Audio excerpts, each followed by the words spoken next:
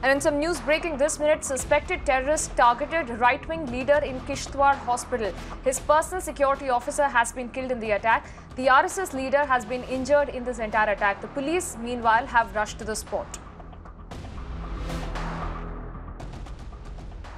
All right, that of course being latest there coming in from the valley, suspected terrorist attack that has taken place in Kishtwar area of Jammu and Kashmir. We are given to understand that an RSS leader was targeted.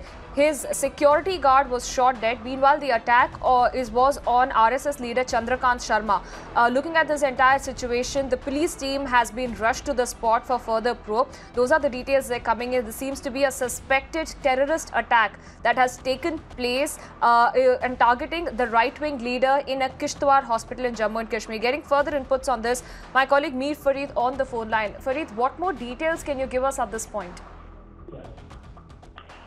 Well, this incident took place inside the Kishtwar hospital where this right-wing leader who was also doubling up as a worker of the health department, he was employed there and had a PSO also allotted to him by the police. Now, according to sources, at around 12:30 is the time when suspected militants barged into the hospital and fired at him from very close range. Chanderkant Sharma, who's an RSS activist, has been critically wounded in this attack, while his bodyguard, his PSO, was killed on the spot. He received multiple bullets and he died there and then.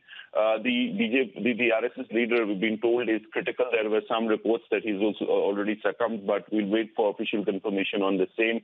Right now, the security forces, the police is on the spot, and based on eyewitness accounts, they're trying to launch counter-ops to track down the assailants.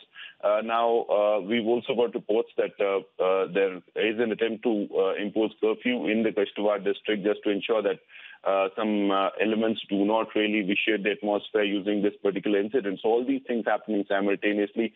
But yes, it's an incident, second such incident in the last some time previously.